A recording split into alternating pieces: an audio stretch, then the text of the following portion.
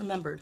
It's stitched with yellow stitching right there. On this side it broke, and I had to do a job on it. I used Gorilla Glue, and I sewed it too. So it's there for good, but it's still broken. So yeah, I'd ask a little cheaper for this one, probably 50, because, you know, that's not that much, and whatever. So I do want to sell these.